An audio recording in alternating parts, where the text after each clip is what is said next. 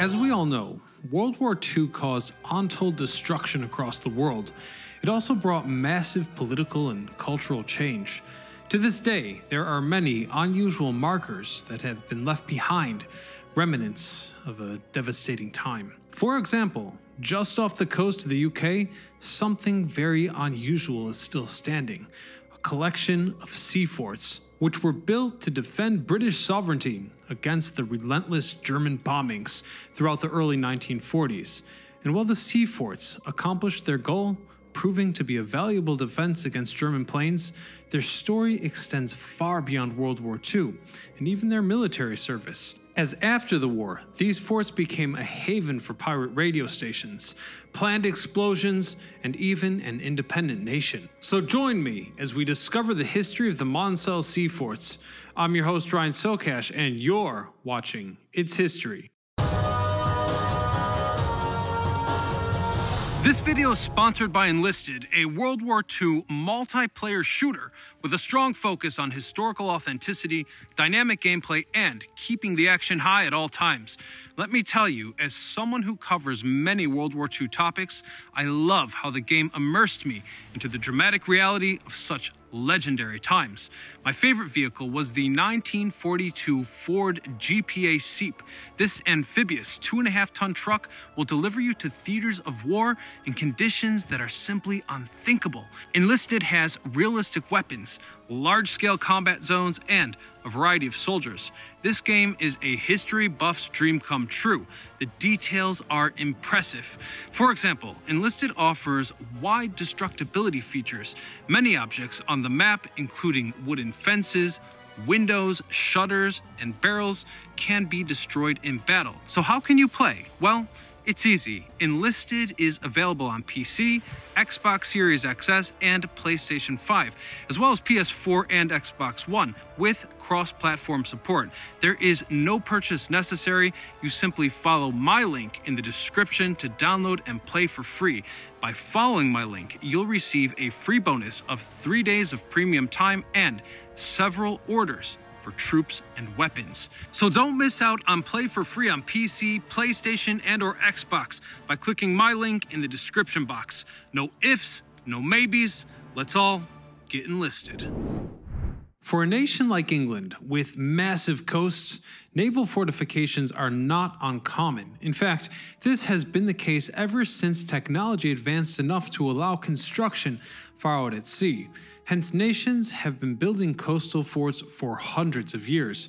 For example, several dozen forts still stand in the English Channel, which previously were used for defense from France in the Napoleonic Wars. Fast forward a little over a century, and with the advent of military aircraft and aerial combat, many thought that these types of stationary sea forts would be made obsolete. However, due to a British maritime engineer, Guy Monsell, these old sea forts would be upgraded and serve a vital role in World War II. You see, shortly after the Second World War had broken out, the German war machine quickly swallowed up all of Europe, with both the USSR and the US still neutral powers early on. Only one nation stood between Germany and total domination of the continent, or possibly the world, and that was the UK.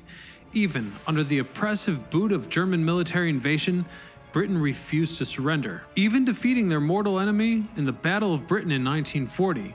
So afterwards, in order to demoralize the British people and also prepare for a potential land invasion, Germany conducted a massive aerial bombing campaign which became known as the Blitz. For months on end, the German bombers wreaked havoc on industrial and military targets across the UK. Well, by mid-1941, the Blitz was categorized as a strategic failure from the point of view of the Germans, as they were not able to stop British production or really even demoralize the British populace. It was devastating all the same, given that around 40,000 civilians were killed. As Germany opened up a second front of war with their surprise attack on the Soviet Union and Operation Barbarossa, as well as the added stress of the American entry into the war after the Japanese attack on Pearl Harbor, Germany's resources were limited by this point. So even though they were unable to continue conducting massive air raids over Britain, smaller attacks, especially on convoys of American goods being sent to support their allies, still occurred. Therefore, the British military needed to come up with a clever way to deter future assaults. It was here that Guy Monceau's engineering expertise and creative planning were put to use.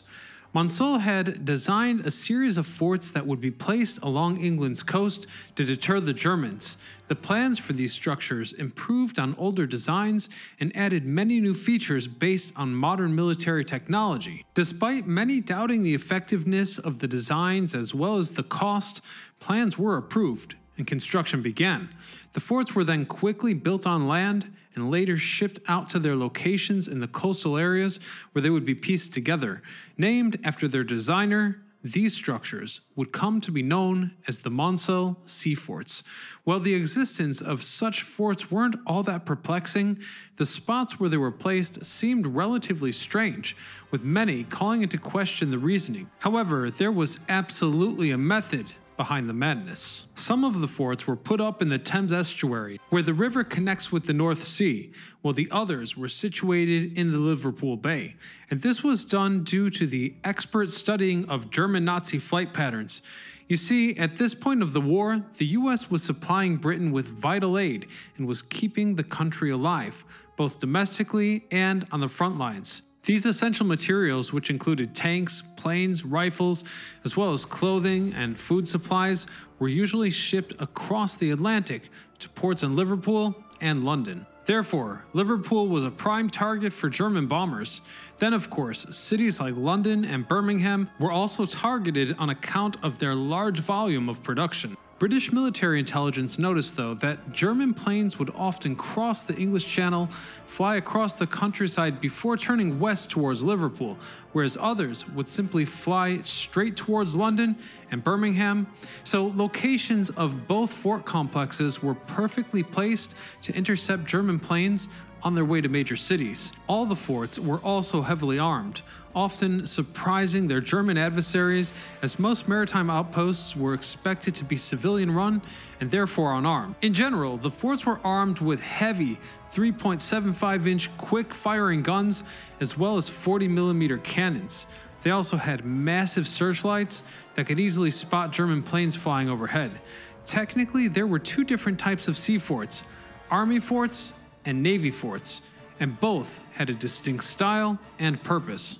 The navy forts were smaller structures consisting of a long platform held up by two large pillars. Upon this platform is where the small buildings and weapons lay.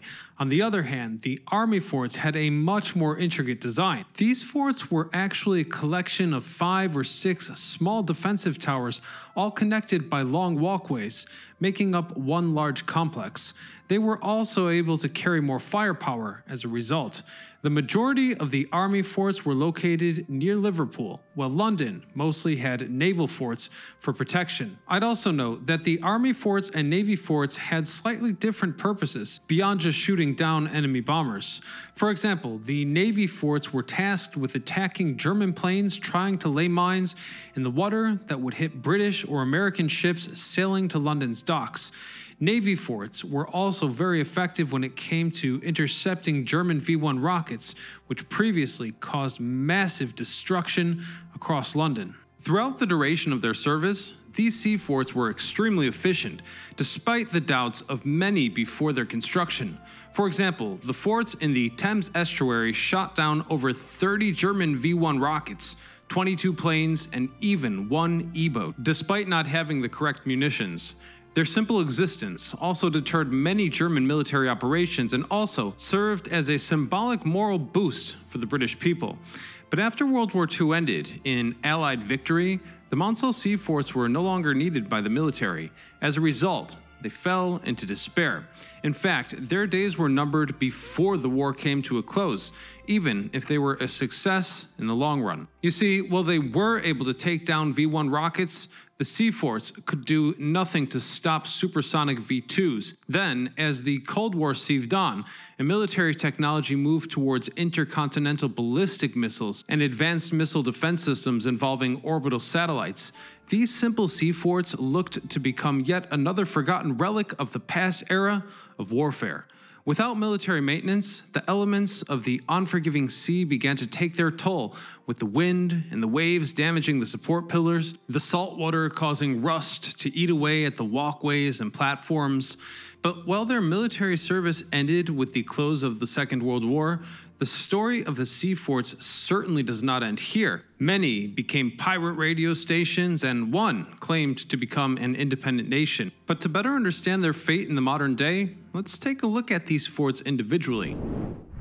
As was said before, the naval forts were primarily located in the Thames estuary, where they protected major cities like London from bombers, as well as ships from landmines. Many of the naval forts found a new purpose in the 1960s, becoming host for several pirate radio stations. At the time, radio stations needed a license to play rock music, which was booming in popularity, with the rise of many prominent British rock bands. The station also played other media, such as comedy shows and shows that weren't approved by the BBC. Basically, this whole pirate radio station situation was made possible by a loophole. You see, since the naval forts were far enough off the coast that they were in international waters, broadcasts could be set up here to play unlicensed content. The British censors were furious, but they could do nothing, as it was out of their jurisdiction. That was until a new law was passed called the Marine Broadcasting Act of 1967, which stated that unlicensed stations were illegal if they were conducted by British citizens and broadcast into British territory. As a result, the pirate radio stations on the naval forts, as well as others in the Channel Islands and the Isle of Man, were shut down. As for the individual forts themselves, there were 4 naval forts in total: the Rough Sands, Sunkhead, Tongue Sands, and Knockjohn forts. The Knockjohn Fort is around 9 nautical miles off the coast of Essex, where it has been standing since August of 1942. Well, it was decommissioned in 1945 after the European theater of war came to a close with Germany's surrender. The British military still continued maintenance until the late 1950s. Since then, it has fallen into severe disrepair, despite still technically standing. Only a few miles nearby is where the Sunkhead Fort used to be situated, decommissioned and abandoned at nearly the same time as Knockjohn, with the main differentiation here being that the fort was slightly further outside of British territorial waters. So with the controversies surrounding the Marine Broadcasting Act and whether or not the Sunkhead Fort is within jurisdiction or not, the British government decided to act quickly and prevent another pirate radio station from being set up here. So in mid-August of 1967, a squadron of Royal Marine were sent to Sunkhead, where they blew up the naval fort using 3,200 pounds of explosives. Now, all that remains of the fort is a portion of the concrete pillars sticking out of the water. The Tongue Sands Fort was built up 6 miles off the coast of Margate, and throughout the duration of the war was probably the most famous of the naval forts, as the crew were able to sink a German E-boat, though they were quite lucky in how events unfolded, not that it takes anything away from their achievement. In early 1945, a fleet of E-boats was spotted on the radar, and despite having insufficient armaments and the 3.7-inch guns, the Tongue Sands crew opened fire. The commander of one E-boat did not know from what direction he was being fired upon, so he ordered his ship to quickly maneuver out of the way, where they accidentally crashed into another E-boat, sinking themselves. After the war, issues with the foundation that existed since its construction became even more pronounced, as the whole structure started to fall apart. The caretaker crew was evacuated shortly after. Massive sea storms caused even more damage. Despite being uninhabitable, the Tongue Sands Fort remained standing until another storm hit the installation in 1996, causing the whole structure to collapse. Perhaps the most famous of the naval forts in general is the Rough Sands Fort, which became the Principality of Sealand, an independent country. This fort was created to protect Ipswich as well as nearby ports, and it was built upon the Rough Sands sandbar. During the war, it was manned by about 100 crew members. What makes this fort so interesting, however, is its story after World War II. In the 1960s, a man named Roy Bates, who was a major in the British Army, built a popular pirate radio station on the previously mentioned Knockjohn Fort. He felt that the BBC's content restrictions, which only allowed paid licensed shows, were unfair. Over time, though, Bates was unable to continue this venture as the British government said that this fort fell within British nautical territory. So Bates abandoned the previous pirate radio broadcasters and moved into the Rough Sands Fort, which was built exactly the same but laid out 3 miles outside of British jurisdiction. After talking with his lawyers, however, Bates moved on to a completely different endeavor.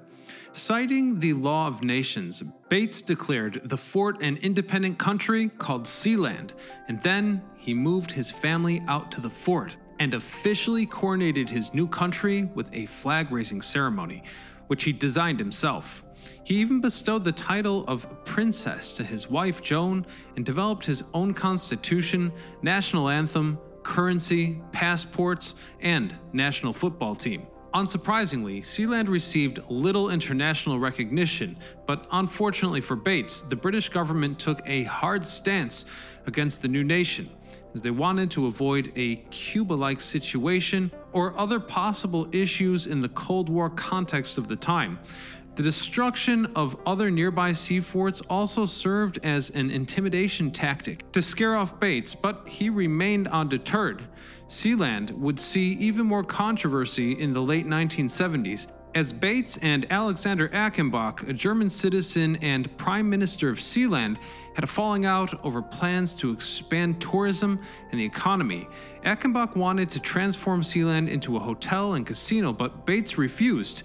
In retaliation, Achenbach led a group of German and Dutch mercenaries who invaded Sealand after Bates and his wife had left on a business trip. Bates' son Michael was even taken hostage, but he was surprisingly able to break free and overcome the mercenaries, capturing Achenbach using a stash of weapons hidden in the fort.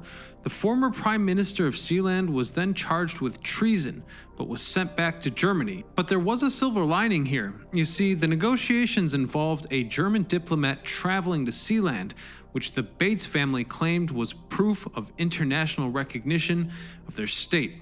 Unfortunately, the story of Sealand largely came to a close in 1987 when a new treaty saw the UK's international territories extend to 12 miles off their coast instead of just 3. Since then, Sealand has officially been within British territory, and any hope of international recognition has faded away. The reason for the creation of the sea forts was to protect British civilians, industrial towns, and ports from German aerial bombing campaigns. And considering that the brave crews stationed on these forts shot down dozens of German rockets and bombers, as well as preventing other attacks, most would agree that the forts accomplished their mission. While some forts succumbed to the elements of harsh seas, others were blown up by the military, and many became pirate radio stations, and one fort even became an independent nation. It's safe to say that the story of the Monsell Sea Forts is one that should never be forgotten. And perhaps you have ideas for a tale of urban decay that we should share on the program. You can send your story ideas to my Instagram or Facebook. And before you go, don't forget to support our channel by signing up for Enlisted by clicking the link in the description. Get your free bonus today. Otherwise, catch our video about the strangest ships in history and hit that subscribe button. Until next time, this is Ryan Socash signing off.